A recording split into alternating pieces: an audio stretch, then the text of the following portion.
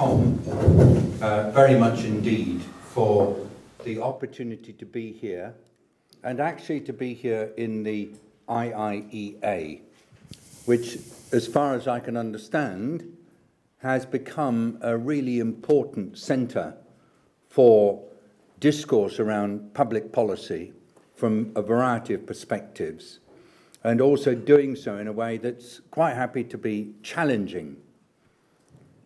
Now, I feel quite challenged here today. Ban Ki-moon was in Ireland, as we've just heard. Amina Mohammed, my predecessor, was here. And then David Donoghue, who has been such an important architect of the 2030 agenda. And so the way I want to approach things today, because it's my first opportunity to make a presentation, is to offer you some reflections about the 2030 agenda, to talk to you a little bit about my own background and why I find this agenda so exciting, but at the same time challenging. Then I want to reflect on you some of my understanding about the very special role that Ireland as a country and the Irish people have played in shaping this agenda and can play in ensuring its proper implementation. And I'd like to finish with 7 points of hope and expectation that I have over the period in which this agenda is implemented, points that I'm going to use as a basis for my own internal assessment of progress. If you don't mind being used as a guinea pigs in this way, it would also be very helpful if subsequently you could actually present me with your own views about the issues that I must give greatest attention to as I take on this role. So the most important starting point that I have is that 2015 was a triumphant year for multilateralism. You might say, how can we be triumphant about anything to do with 2015? It's been a year of actual misery on a very large scale in some parts of the world. So I think it bears repeating that actually 2015 was an important year in which leaders throughout the world reached some far-reaching agreements to which they're prepared to be held to account. In Sendai in Japan, early in the year, there was an agreement on the importance of disaster risk reduction as an underlying principle for development, which has led to a much greater appreciation of the importance of resilient communities and livelihoods as a basis for people's existence. Then, a few months later, there was the Addis Ababa Agenda for Action, an agreement on how the future of development would be financed and the role of development assistance.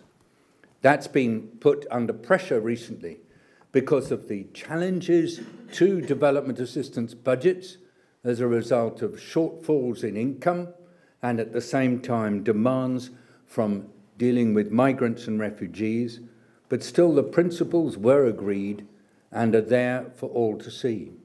And then in September, after a long 3-year negotiation process, the 2030 agenda with its 17 goals, its 159 targets and numerous indicators was agreed and supported by the largest ever gathering of heads of state and government in the history of the United Nations. That was a key moment, the 26th and 27th of September, where, as Dimna has just said, there was an agreement on the nature of the plan for the future, on which all have committed. And that was followed, kind of unexpectedly for some, by an extremely successful outcome of the Convention of the Parties on climate COP21 in Paris, where an agreement for action to limit the rise in the Earth's temperature, certainly to 2 degrees and ideally to less, was reached. There are questions about whether the commitments made in country statements are going to add up to that degree of temperature increase, and some concerns that it'll be hard to hold the countries who made their commitments to account. But certainly the COP21 agreement was much more potent than we thought it was going to be. Now, that was a year of multilateralism, but it's now 2016 through to 2030, which is the timetable for the implementation of the agenda. It's now that we're all going to be put to the test. And what a test it's going to be. These goals that underpin the 2030 agenda are universal. They're not just goals for one set of countries or one set of communities. They apply to the whole world. These goals cut across the 3 strands of international effort and action: peace and security, human rights, and development. It's what my boss, the Secretary General, refers to as goals that go right across the Charter. These goals are indivisible. It's not acceptable, according to the nations who agreed these goals, that one or another can be removed from the rest and treated in isolation. It's no good saying we're going to pursue goal 2 or goal 5 and leave the others. They are to be accepted and treated as a totality, as a tapestry that basically has to underlie the totality of thinking and action for the future of the world, and has to be weaved in to the DNA of national plans and also of their implementation. These goals have been agreed with the spirit of leaving no one behind and reaching those who are hardest to reach first. That's a big shift. That's putting equity right at the front of future global development policy. These goals, when you study them, are not just about people, they're also about the planet and its future. And they include within them a series of requirements, not just in relation to climate, but also to sustainable development, sustainable consumption, and sustainable use of land and water. These goals include a great deal of emphasis on people being at the centre of action, of accounting to people in ways that are related to fairness and justice, and ensuring that the people who are the subject of development action are at the centre of efforts to assess the impact of what's being done. Well, we could argue that this is all just wishful thinking. This is leaders of nations coming together and agreeing something to which they're not prepared necessarily to be held to account. But a whole new accountability mechanism is being established. A high-level political forum is being created, will have its first meeting in the middle of this year.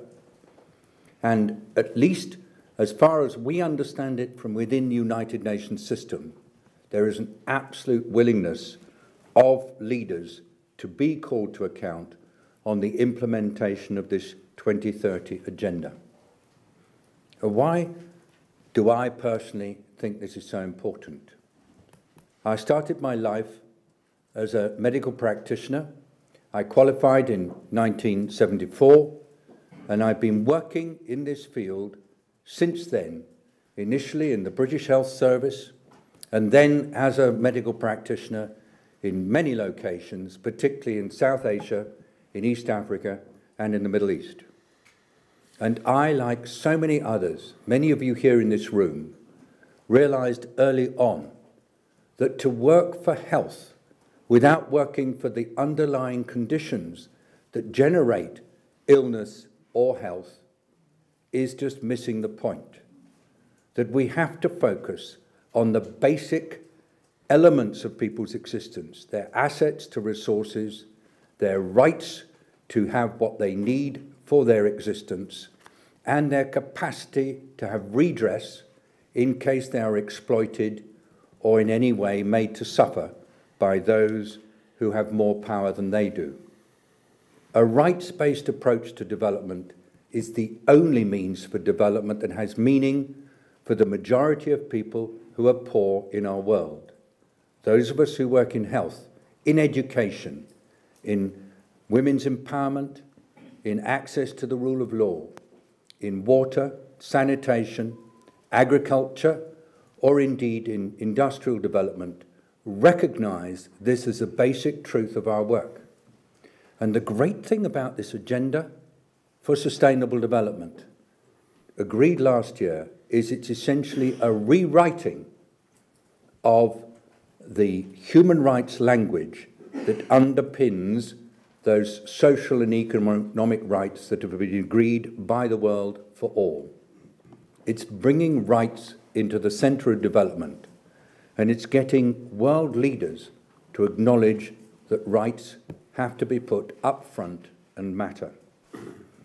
In my subsequent years, as I've moved from working on health to working on nutrition and food, and then to being a coordinator in the United Nations for a variety of different issues, most recently on the Ebola outbreak, I have become more and more convinced that the basic truth of the importance of a rights-based approach to development has to be more and more enshrined in national policy, even in national law. And so I am very pleased indeed that this has become the basis of the agreement that has now come forth and is at the centre of our programme for implementation. I think we have many clues about implementation from the way in which Ireland has approached development issues. Let me start from when I first got to know actually Tom Arnold and several others, when the Hunger Task Force was established and reporting in the period 2007 to 2008. It was a time when world food prices were rising at an astronomical rate, when the levels of food insecurity were increasing all over the world, and when governments were being imperilled because people were short of food. And what the people of Ireland and their institutions, their politicians and their organisations showed through the Hunger Task Force was that they were ready to share with others some of the lessons from their own history about ways in which hunger, politics and legal resource to law are so closely associated. Tom Arnold once told me that we don't have shame about the past, but instead what we do want to do is to ensure that others understand our past so that perhaps they approach things differently from what happened in Ireland and in relations between Ireland and the UK during the very serious food situations that have occurred in this country. And so the Hunger Task Force became a present to the rest of the world from Ireland. It linked together health and nutrition, food systems, agriculture and social justice in a totally groundbreaking way. We drew on that Hunger Task Force when the United Nations Secretary General set up a high-level task force on food security in 2008.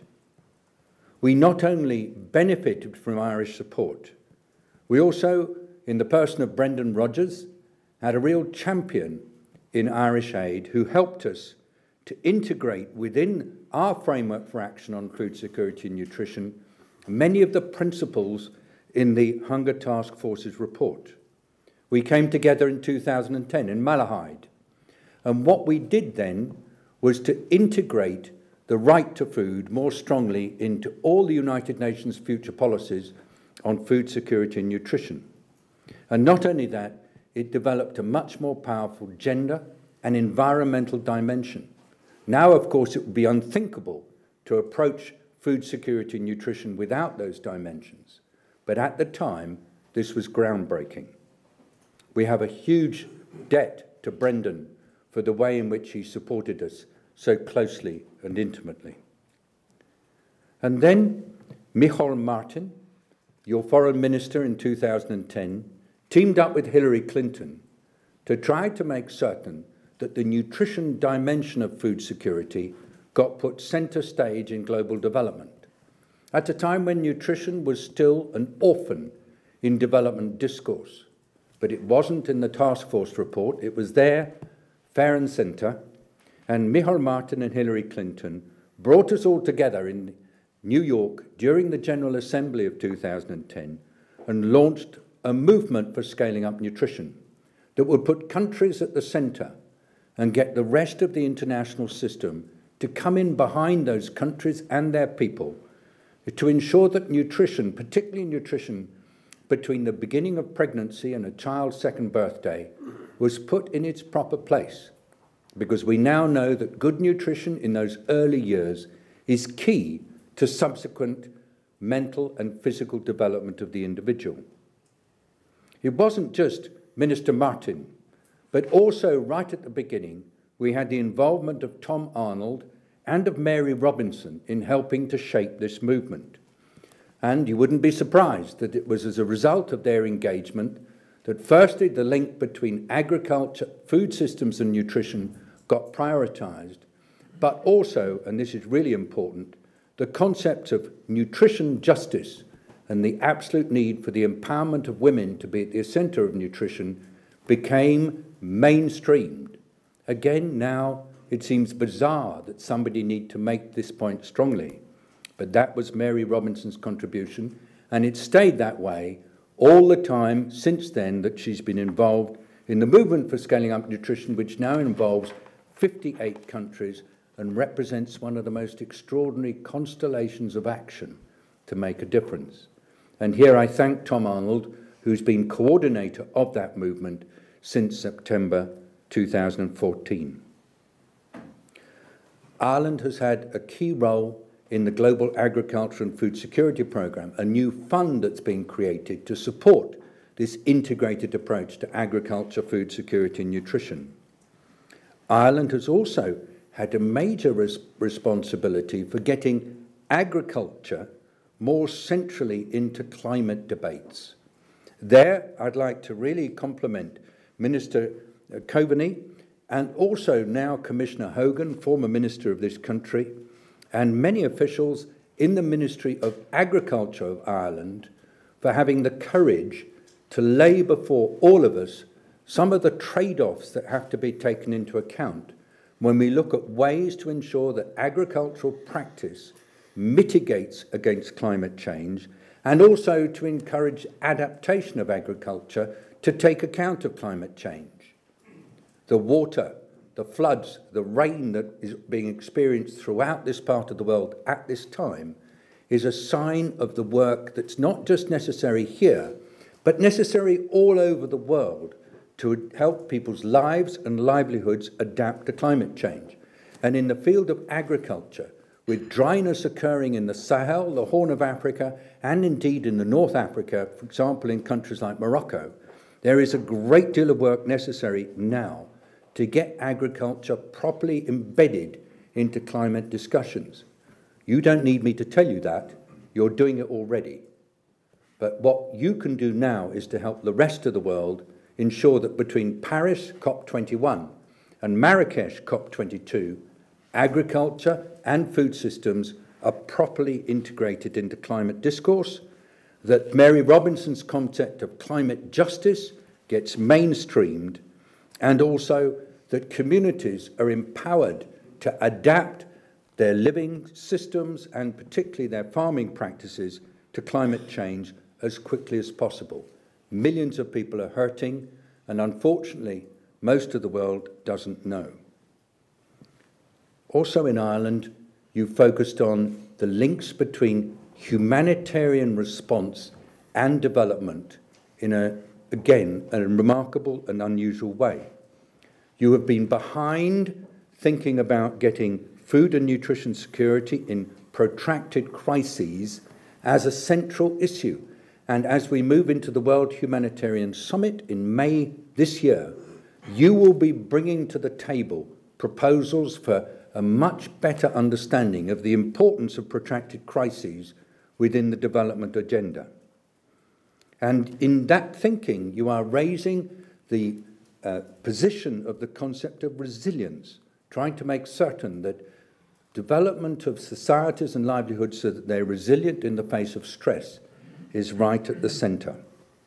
And then President Higgins, in September last year, came to the UN General Assembly and said, this work on hunger and this work on food systems only has meaning if young people are involved. And he showed through his magical oratory and his ability to inspire everybody, whatever their age and wherever they come from, the absolute need to keep hunger at the centre of development and to work for a youth movement, what was called Generation Zero Hunger. I've got a few other examples, and I hope you won't get frustrated, but let me just take you to Sierra Leone, September, October, November last year, a country riven with the miseries associated with this terrible outbreak of disease that communities could not understand and thought had come perhaps from somewhere completely outside their consciousness and their experience. And we were working with the government of Sierra Leone to try to help the people get on top of it. Right at the centre was the community of Irish actors, non-governmental organisations, Irish aid and diplomats who were saying, we've got to get this right. It's not just about government taking action to help people to cope with the threat of disease. It's about empowering communities so that they can change the way in which they do things so they're less likely to get sick and to suffer. And who was at the centre of that? An Irish diplomat, known to many of you, quite unprepossessing, at the same time very powerful, passionate, yet at the same time capable of showing tough love when it needed. She's called Sinead Walsh, and she's somebody of whom, if you're not, you should all know about her, and you should be super, super proud of her, because she led the diplomatic community in ensuring that the right approach was taken to get this a community-owned and focused activity in Sierra Leone. And Ireland is now right at the centre of rebuilding. It's Irish NGOs you find on the ground. I pick out one, but there were many. But I pick out Goal, because it was Goal people that I met in Port Loko in Sierra Leone who were showing just how you need to link what's happening in the treatment centre, which is a terrible place where death happens in large measure, and in communities, which are places full of excitement and life, and you have to bridge the gap between the two. Thank you, Goal, for that.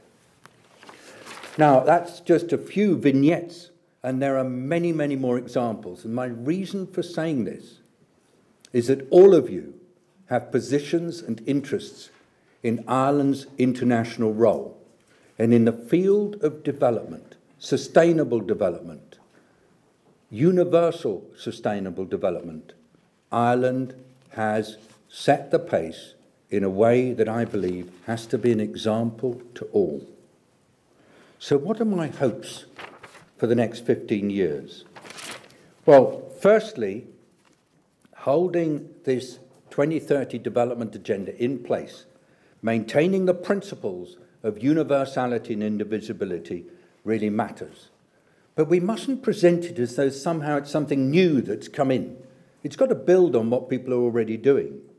And there are many elements that I would like to see woven together, and I'd like your help with this.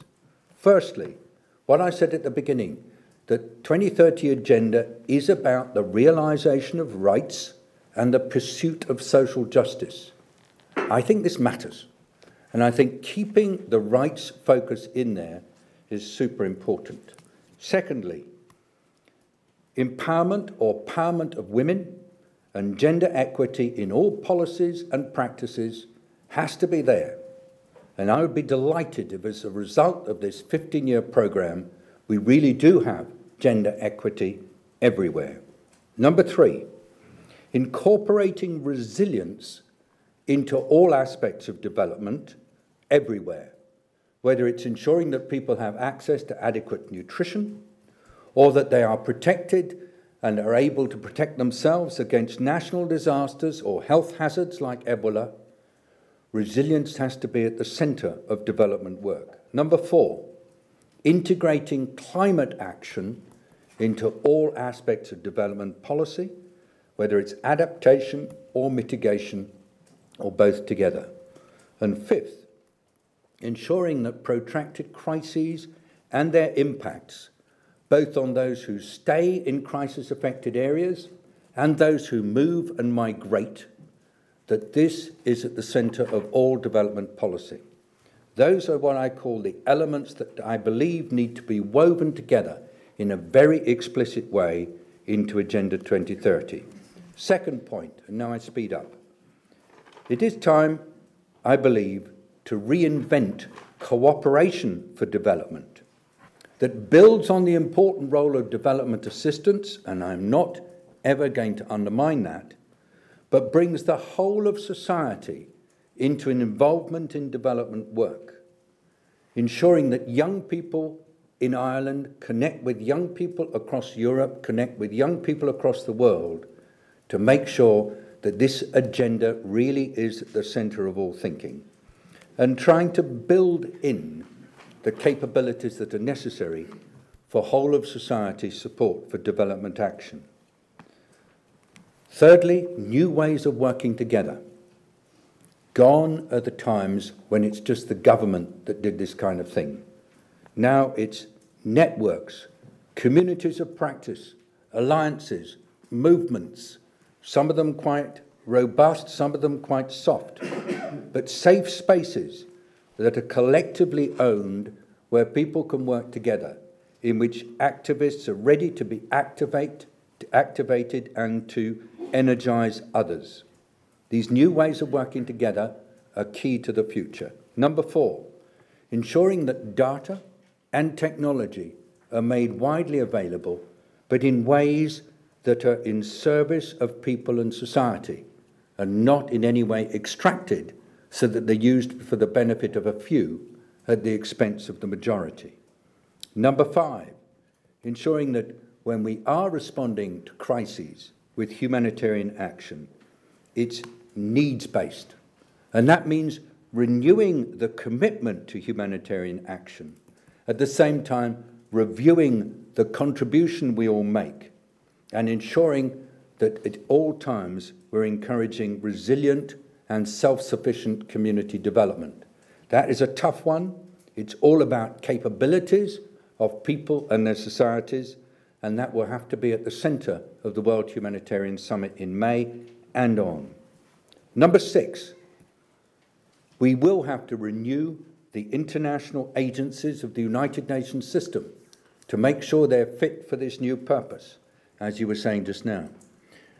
And I think that it's partly about mandates, but it's mostly about manner of working, and a lot of it is about explaining ourselves. We're going to face a lot of shortfalls of resources in the international system in coming years because of the cutback in development assistance from many countries, particularly in Europe. We should see this as an opportunity and not as a threat. And number 7, my last point and my most important.